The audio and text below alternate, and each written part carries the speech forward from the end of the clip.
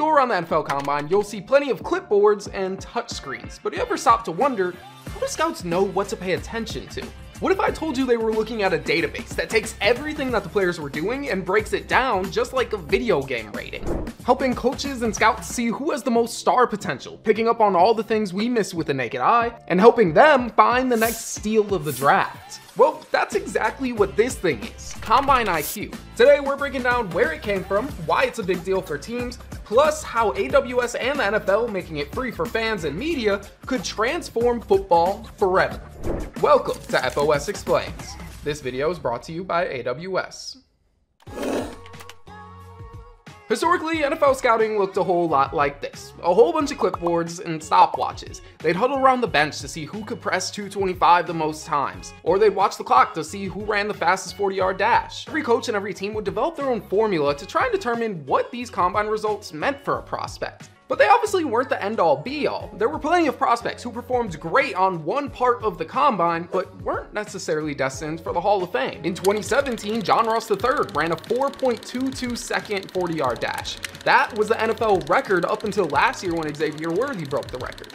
Ross's time shot him up draft boards. He ended up being the number 9 overall pick, but he wasn't able to live up to the pre-draft hype. So as the years went by, the NFL started looking for ways to improve this pre-draft process, and the answer was technology. The evolution started around 2017 when the NFL and AWS started their partnership. The NFL had created their next-gen stats team a few years earlier. They're basically the NFL's in-house numbers guys, and they partnered with AWS as the outside tech people to help bring their projects to life. The goal was to establish data that could help the league make more informed decisions, whether that be scouting, health and safety decisions, or any other place that data could be useful. And it worked.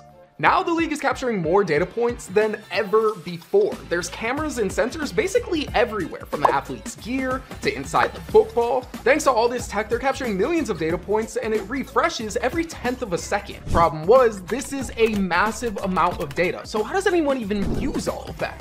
Well, NFL teams had secretly had the solution for a few years now. This year, they're putting it on the internet for free.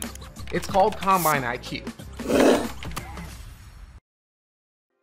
As of February, Combine IQ was available to the public on the NFL's website. There's a lot of numbers in here, but it's basically a system that makes interpreting combine performances as easy as looking at player ratings in a video game. It takes every prospect's performance in the combine, then pits it up against their peers and historical combine results to calculate a draft score between 50 and 99. These draft scores are position specific too, so each prospect's score is based on key traits for each specific position. And then the overall draft score allows you to easily compare the performances of two prospects who play different positions. Now this isn't necessarily a replacement for traditional NFL scouting, but it is a data-driven supplement that gives scouts a cold hard number for things that are hard to measure, like athleticism. No more guessing if a 4.4 40 is good for a running back or a defensive lineman. The context is built into the score backed by decades of NFL combine. A defensive back's reaction time and coverage drills can make the difference between being an all-pro and a backup. With next-gen stats, we can quickly quantify that quick first step or fluid hips. How quickly does the player react? How does that compare to benchmarks? So for an edge rusher, things like burst speed and bend angle matter most, while for a receiver, it's more about route catching and catch radius. From knowing how important a QB's broad jump is to a corner's agility, all the metrics NFL front offices use are now accessible to you. Metrics adjust automatically based on position, highlighting what matters most for each one. And you can even compare multiple players side by side with key differences highlighted, making the scouting processes more accessible.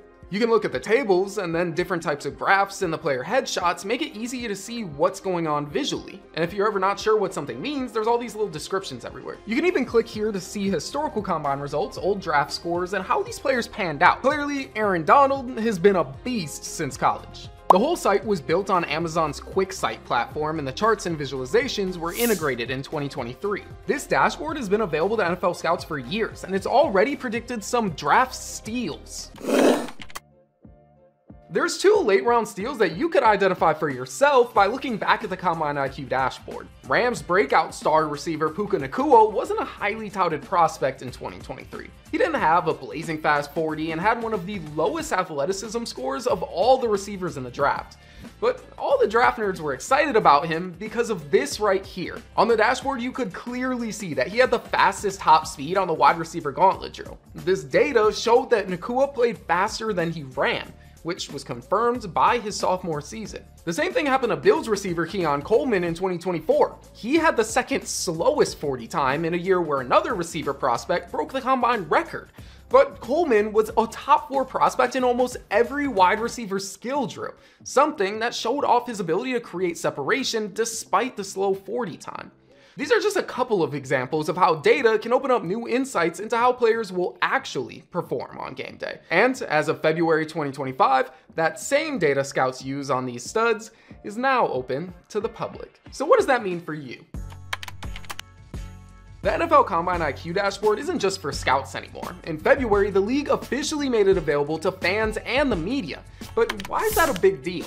The league is giving the public unprecedented access to information that was previously only available for professional scouts and team personnel. I'm talking about seeing the exact same dashboard with all the same info that your favorite team was looking at. The dashboard itself is a new way to consume and prepare for the draft. I mean, think about mock drafts. They're a crucial part of media coverage those few weeks between the combine and the NFL draft. And they're a lot of fun. They're also completely created by the media. Now that media members have access to this, you're going to see more reporters, more diehard fans be able to identify significant takeaways from the combine. The data will uncover new storylines. This means that we may discover someone who might otherwise fly under the radar of mainstream media. Maybe there's a late round prospect who gets more attention because of surprising athleticism or performance on skill drills that ends up flying up the draft boards. Is this year's top QB prospect showing the same athleticism as Josh Allen? How does a receiver's shuttle time compare to Tyreek Hill's? Maybe this year's draft steal is someone like Arkansas's Isaac Tesla or Miami's Sam Brown Jr.,